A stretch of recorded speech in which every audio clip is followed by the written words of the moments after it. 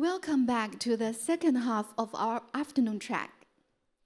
Rapid regulatory changes in China later this year keeps many global investors wondering, what's next and what should I do? Well, we have a great expert to help answer those questions and more. Fred Hu, Hu Zuliu, the economist and founder of Primavera Capital Group, and my colleague Li Xin, managing editor of Caixin Global. Welcome, Li Xin.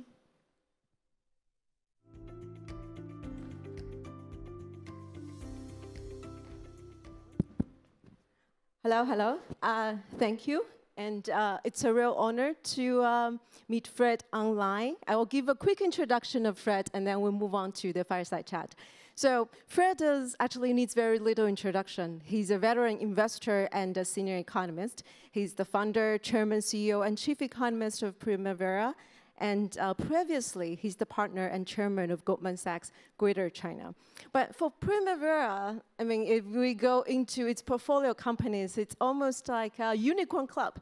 I will name a few: Alibaba, Ant Group, Yum China, ByteDance, XPeng, Kuaishou, SenseTime, you name it.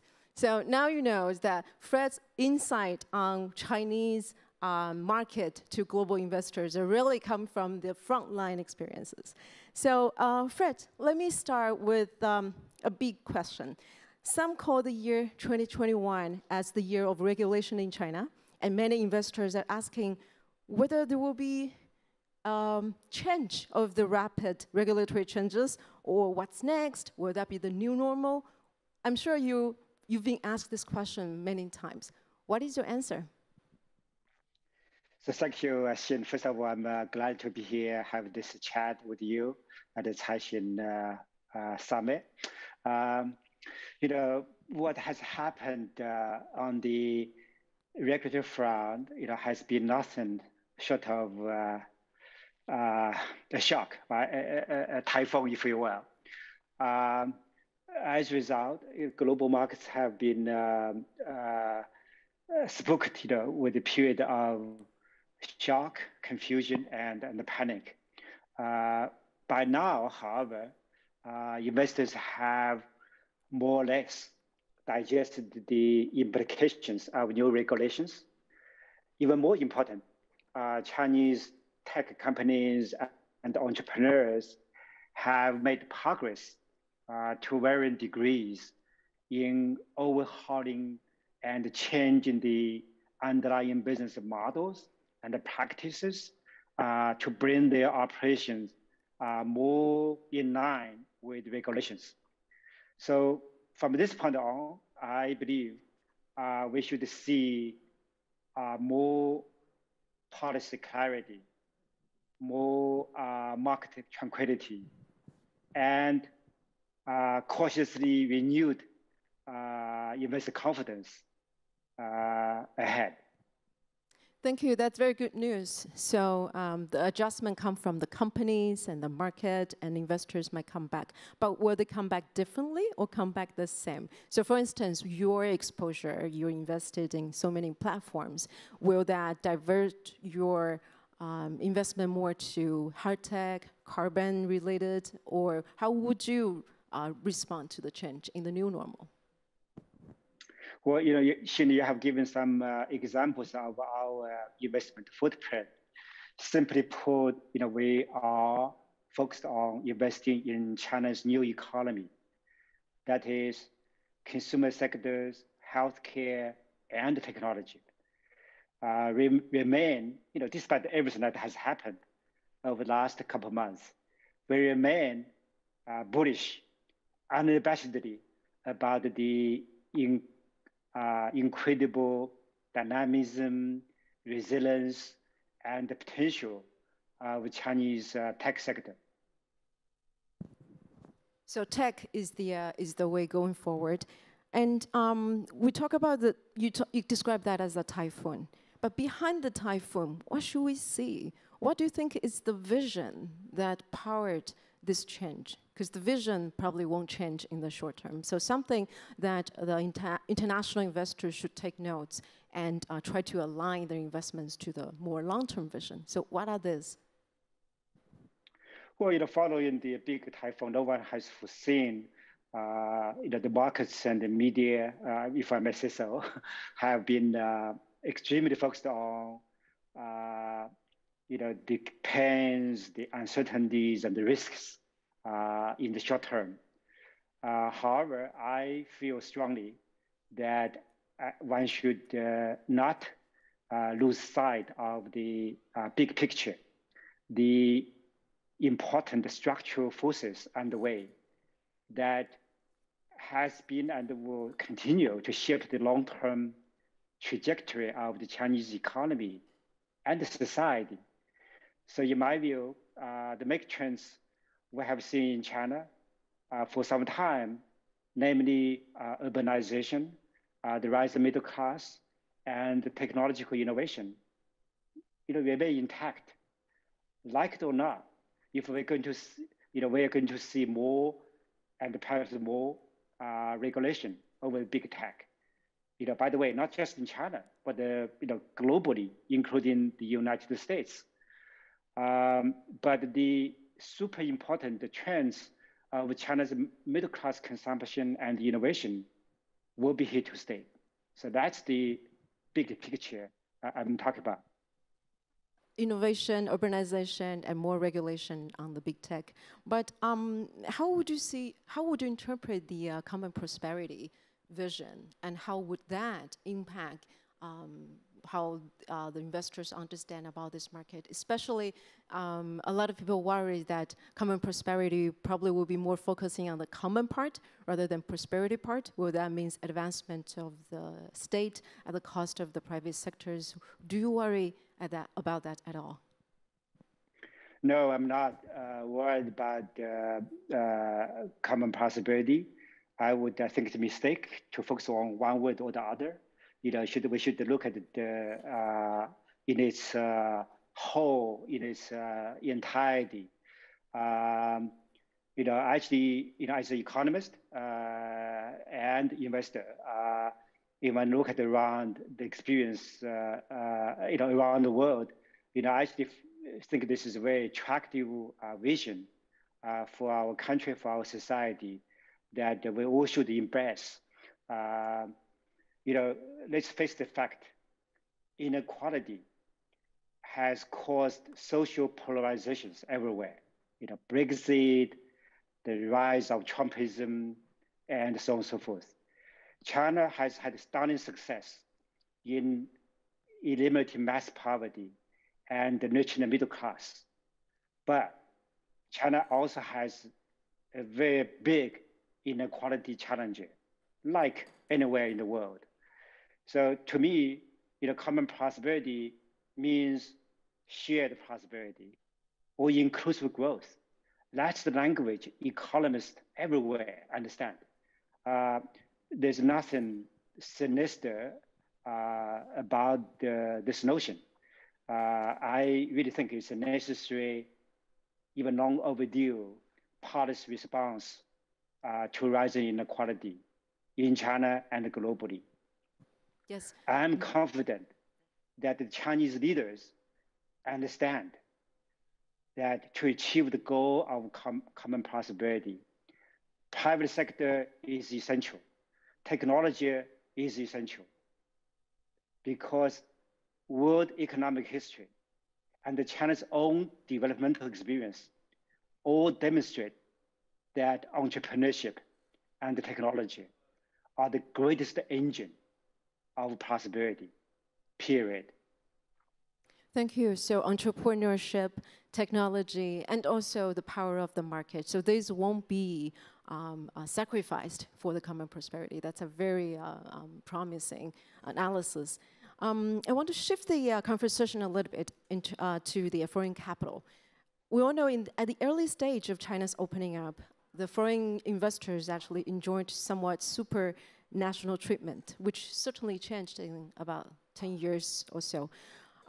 People do ask the question, does China, currently the world's #2 economy in terms of the buying, or somebody says the largest, in terms of the buying power, still need foreign capital? Well, first I take a side issue with the factual statement. I don't think China has, at any point in history, has given foreign investors like super national treatment. And that's simply untrue. Yes, Chinese government, central and provincial governments, local governments have maybe provided some policy incentives, tax or so on and so forth. But that's against the backdrop of Chinese economy, for a long time remained very closed. There was an unlevel playing field. There's a huge entry barrier. So in order to entice international investors, China would have to give something, okay? But that's not the same thing as so-called supranational treatment. With China today as the second largest economy and one of the highest savings rate on the planet, still need foreign investment? The answer is yes. It's not in the sense that China is deficient of capital or shortage of capital, but it's like trade. It's not just about the exports; it's also about the imports. So investment is about the, China now has surplus capital. We can be a growing global investor, right? An export of capital. But China also needs to import capital because foreign investment, $1 is not the same as another dollar. It's embodied the technology, business model, managerial practices, new ideas. So it brings tremendous positive spillover effect on the Chinese economy. In fact, if you look at the last 40 years, the so-called China miracle, a big part of the ingredient of success comes from foreign investment.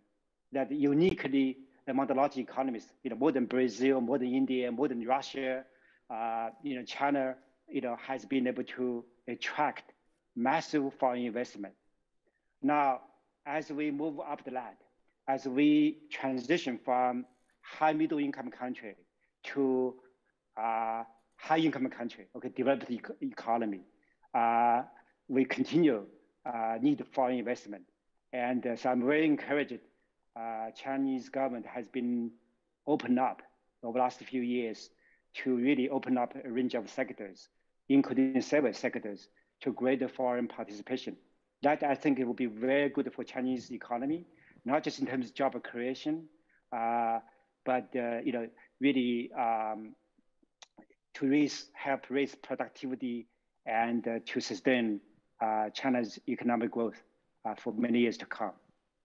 Thank you, Fred. So the dollar is not just for the dollar's sake; it's for the spillover that really helped China, can power China's. It powered China's miraculous growth, and it will further power China's growth in the future.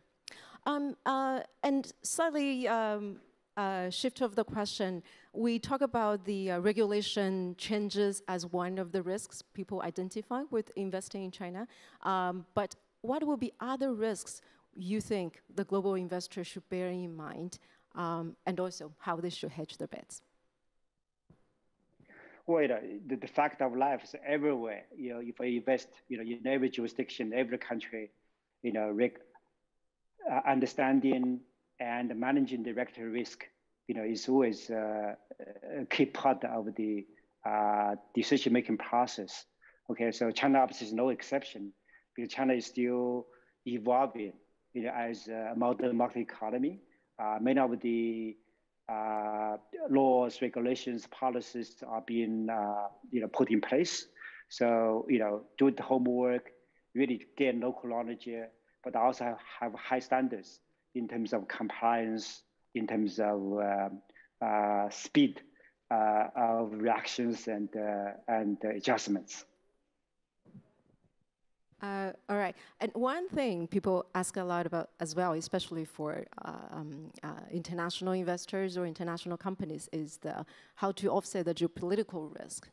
In the previous panel, we have the head of Trafigura in this region says all about U.S.-China trade, and the U.S.-China friction forced them to do a lot of onshoring of the business. So how do you think investors should hedge against U.S.-China relations, or how should they adapt themselves to that? Well, as I think our host Singapore leaders will point out, when the two elephants fight, all the small animals in the forest get hurt. China-US relationship is the single most important bilateral relationship. Unfortunately, the deterioration of last few years really has become a grave cause for concern for investors everywhere. So we had to be cognizant of this fact. But also, I believe that investors can do our part to bridge the two countries. The more intertwined, the more integrated our economies through trade, through capital flows, and we have more converging interests. So that would help create the right climate conducive to resolving some of the differences. Yes, I'm as concerned. Actually, given my background, I'm particularly concerned about the current tension between our two countries. But also, with a unique vantage point of view, I do see, despite all the differences, China, US, have shared so many shared interests. Whether it's global economic growth, stability, poverty, terrorism, climate change, pandemic, you name it. No global challenger can be dealt with without the US, China working together. So hopefully, political leaders in both countries, will, use their wisdom and the foresight to manage the current tensions, so to create a more stable, predictable environment for investors, not just for Chinese investors or for US investors, but for global investors. For all the animals in the forest. Fred, before you go, our time is almost up, but I want to ask you a $1 million question, or in your case, given your unicorn track record, it might be a $1 billion question. Could you help the investors to name, if you name one pitfall that investors should avoid in China in 2022, and one opportunities they really cannot miss? So one major pitfall to avoid and one investment opportunity. Thank you, Shen. I think the one pitfall, obviously, in my view, is the overreaction to recent regulatory change, and just simply throw in the towel and decide China is no longer investable. Right? That's the single biggest pitfall. And the opportunity, I would say, in our era, the single biggest opportunity is climate change, is climate tech. China as the largest energy consumer, the largest carbon emitter, but it's also the largest innovator of new technologies to address climate change. Everything from renewable energy to electric vehicles to next-gen batteries. So we see tremendously exciting innovations going on in China. So that, I think, is the biggest opportunity for investors around the world. Thank you so much, Fred. In such a short period of time, you help us cover so many grants, and we'll take your advice very closely. Thank you so much and for joining Caixin Summit again. We look forward to seeing you again next year. Thank you. So back to you, Yami. Thanks to Fred and Li Xin. It's a very fascinating talk.